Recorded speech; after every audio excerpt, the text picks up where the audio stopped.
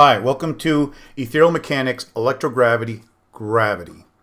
In this video, we're going to have a discussion about the topics relating to gravity. This is the fourth video in the Ethereal Mechanics, Electrogravity series. Okay, the topics relating to gravity are the speed of protons, a model of matter, because a model of matter is what reacts to gravity and what generates gravity. We're going to talk about inertial feeding.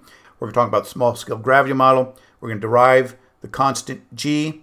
We're going to show how the inertia of matter manifests itself. This is what scientists used to call mass. And we're going to talk about a phenomenon called process dilation, which physicists used to call time dilation. And at the very end, as a bonus, we're going to show you a preliminary cut of the Ethereal Mechanics standard model.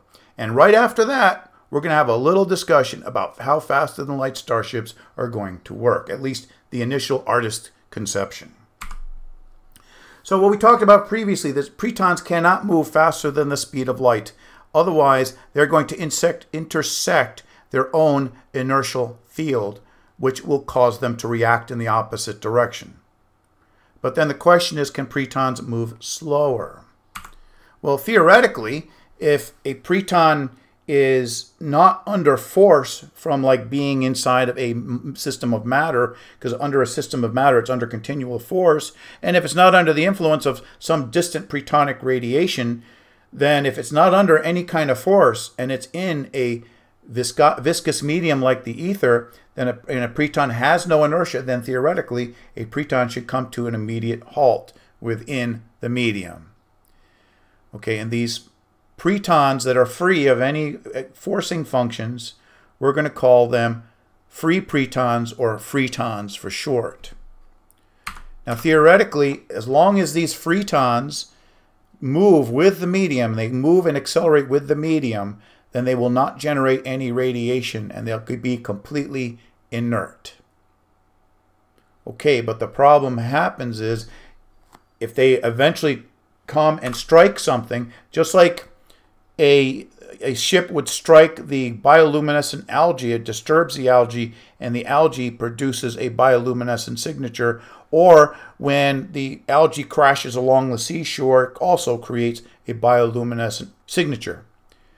And so likewise, if these freetons are minding their own business and they fall into a gravity well and all of a sudden hit the ground, then they're going to cause some kind of energy signature. Or if they're sitting in free space and George Jetson hits them with his spaceship, they should also cause some kind of energy signature. But right now the theory is that freetons should be almost non-existent, because the minute they're created, they should fall right into the gravity well of the object that created them, and they should be reabsorbed. So I do not think that these are there in significant numbers. But you know, we need to discuss them because they are a possibility. Maybe these are part of the cosmic waves we see, or cosmic rays that we see impacting our detectors on the Earth. Okay, but we're going to talk about, for the majority, for the rest of this paper, we're going to talk about protons under force. Protons that are part of a model of matter are under continual force. Now here's a conundrum that bothered me for many years. Because under Newton's model here, force is equal to inertia times acceleration. So if something has no inertia, protons have no inertia, then we're trying to compute how protons accelerate. Well, you got force divided by zero inertia, which results in a singularity. And I do not believe in singularities. All apologies to Mr. Einstein there. Singularities just means you ain't got your math right. So how can we talk about protonic force when protons have no inertia? And that bothered me, but I finally came across a solution to this. And what we need to do is we need to update physics once again. And what I found out is F equals ma is a very simplistic thing for very low velocity systems, for what we say non-transvariant systems, which we would say, used to say, non-relativistic systems. Once you get to high speed transvariant systems, then you have to have a mediation of this equation, just like you have time dilation and you have other types of dilations of physics when things acquire high speed. So we're going to introduce in another paper a new transvariation called force dilation. Or we may call it force transvariation. I don't know, but this is going to be a mediation of force due to things moving at high speeds. Now let me show you an example of force dilation. If we look at this surfer, we have this forcing function. This forcing function has a limited velocity. Okay, so you can't just take the force of this wave and divide it by the inertia or mass of the surfer and figure out what her velocity or acceleration is going to be, because she's going to absorb a little bit of the force, a tiny little bit of the force or energy of this wave, and get up to speed to the point where she's going to be scooting ahead of the majority of the energy of this wave. Okay, and therefore there's an issue here because she's traveling ahead of the bulk of the energy of the wave. She is not going to couple the full force of the wave. And that's what happens to pretons. And we can show this again with a much, much bigger wave. Okay, again, the amount of energy that this surfer is going to pull from the wave is going to be the same amount of energy no matter how big the wave is. He just needs a little bit of energy to get going to the point where he can now scoot ahead of the wave, and he's traveling at the speed of the wave. And therefore, because in ethereal mechanics, all forces are transferred by radiation, it is possible for particles to move ahead of the radiation so they do not fully couple the radiation. So this insignificant is the inertia of this surfer to the wave. That because of that, we can just say if something has insignificant inertia, it's just going to be at the speed of the wave. Okay, so this force dilation discussion is going to go for a complete derivation and a supplement to the transvariance once we fully unpack it, and it will be part of the mechanism of length contraction. For now, what we're going to say is that pretons that are part of a stable system of pretons will always travel at the speed of light in the direction of the applied acceleration. And that's how we're going to get by this for now until we get the full force dilation transvariance unpacked. So now let's talk about matter. So what we have here is we find an interesting thing happens if we put two like pretons in a system where they orbit about a central point at the speed of light. Both the magnetic force and the inertial forces cancel, and this system becomes stable.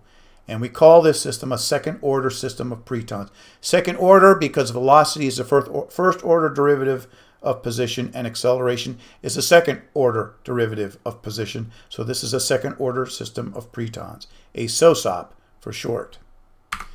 Now what we can do is we can use the inertial force and compute the inertia. If we try to accelerate this system, if you try to push this along with your fingertip, by accelerating this preton, this guy is going to have a reactionary force against your finger. And likewise, if you push this one, this guy is going to give you a reactionary force. And that's given by the inertial force equation here. So if we want to compute the complete and reactionary force to you trying to accelerate this system, it is twice the inertial force. And this is 2 times. This is the charge of each of the pretons divided by the distance between them. And that's the inertial force that you're going to feel. And because force is F equals ma, then the inertia B is equal to twice, because the preton charges are the same, twice charge preton squared divided by the distance between them. Or if you want to say, well, the radius of the system, which is half the distance, then the inertia is just the preton charge squared divided by the distance, the radius of the system, the radius of the orbital radius of the system, RO. And so if we punch into this inertia, and what our standard model of the electron is that the pretonic charge of negative pretons is half of the charge of an electron, and the distance between the charges is half the classical electron radius. I know this says radius. It really should have been distance, but but they got it off by a factor of 2 anyway, so it doesn't matter. So if you put these values into this equation, you're going to come out with this amount of Bourles, and you'd multiply Bourles times km. That converts Bourles to kilograms, and that is the mass of an electron in kilograms.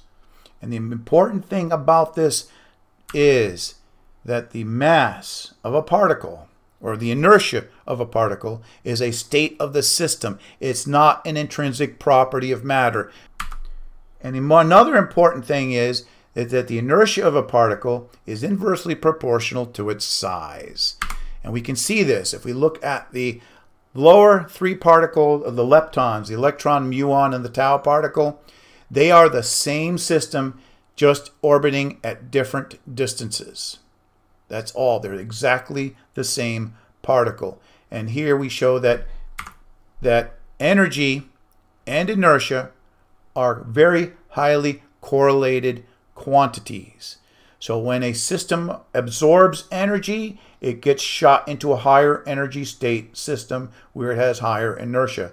So energy and inertia are not interchangeable according to E equals mc squared. Energy and inertia are correlated. Okay, and also when more inertia does not mean more stuff was created from nothing. In each one of these systems, even though this has higher energy and higher inertia, there is not more stuff here.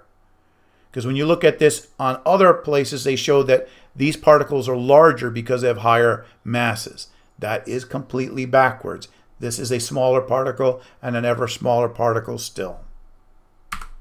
Now let's talk about gravity. Again, we have the second order system of pretons. And because both the inertial force and the magnetic force cancel, we have two forces that cancel. And what we learned, what we theorized way back in video EM03 is that in order for Mother Nature to apply a force, she has to suck in ether. You cannot apply a force without consuming fuel. This is the force-fuel paradigm. Although we've known about this for a long time, it wasn't until recently that it got unpacked properly and put into a proper perspective that we're going to show you now. So, stable matter is two forces in balance. And we can determine how one force, so if we can determine how one force feeds, then the other force should feed at the same rate, even if we don't know what the other force is or how the other force feeds yet. So what we do now know is how the inertial force feeds. But the problem is, because we don't know how ether stores or transfers energy, we're going to use a simple abstraction where the energy content is a function of the volume of ether.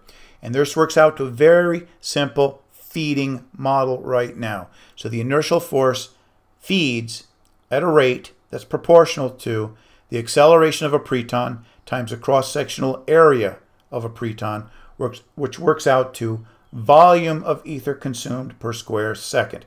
Now, this has amazing ramifications that we're going to unpack in a new paper called the New Energy Paradigm paper. I was going to try to unpack this in the electrogravity paper, but this just blossomed into a whole bunch of rabbit holes, so I needed to move the unpacking of what this means into a whole new paper. So right now, this is the proper feeding rate for a preton. This is the acceleration of a preton under centripetal acceleration, and this is the orbital radius of the system. This is the acceleration. Okay, and because there's two pretons that are feeding, we're going to go 2 times the feeding model. But now, to account for the balancing force, the magnetic force, which balances the inertial force, we're just going to multiply this by 2, because we haven't quite figured out how the magnetic force feeds yet. But that will be a part of the new energy paradigm paper, which is a follow-on paper. Okay, this I'm very sure about right now. Okay, so now what we need to do is say, well, okay, this is how ether is fed. But now we want to turn this into, well, what is the acceleration of ether at a distance d from the center of rotation? Well, all we have to do is take this feeding volume and divide by the surface area of a sphere. And that actually gives us the acceleration of the ether going inward in terms of meters per second squared. That's the acceleration of the ether toward a massive body. Okay, now this is just this simplified. So this is actually our gravity model for ethereal mechanics. This is our gravity model. because gravity is the acceleration of ether toward a massive body. So this is our gravity model in terms of ethereal acceleration relative to a massive body. So next what we're going to do is we want to look at Newton's gravity model, because we can take Newton's gravity model, and the blue shows that these are legacy values. Okay, and so if we divide both sides by the mass that exists at some distance, we get the acceleration. And this acceleration is also identical to the acceleration relative to a massive body, but this is now defined in terms of legacy constants. Okay, so what we're doing here is we're just getting rid of the vector components. So we just have a quantity, acceleration as a directionless quantity. So we can assign this equal to our other model, which we developed without concept for vector, but that's fine. We did that in the paper. So now we're setting the legacy acceleration equal to the new ethereal mechanics acceleration, because they're equal.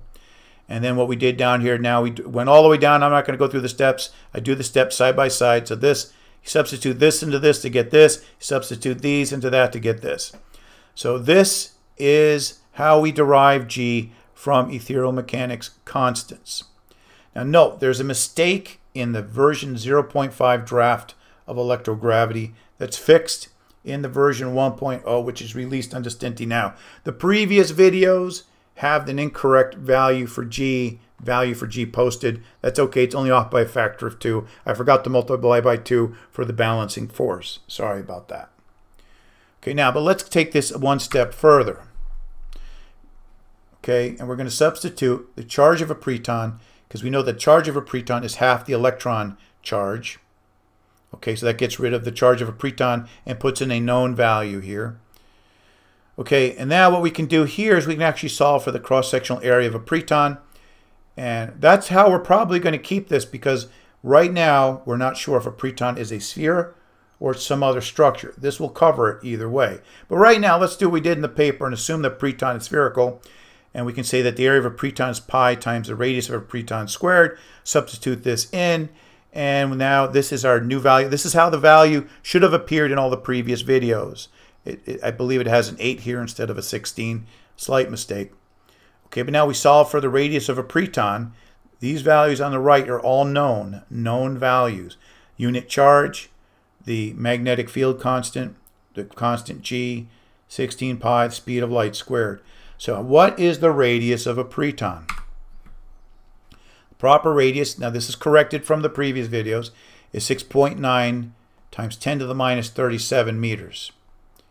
I did a calculation that if you took all of the visible matter in a galaxy and reduced it down and packed the protons edge to edge to edge to edge, all the protons of that entire galaxy would fit inside the candy shell of an M&M with space left over.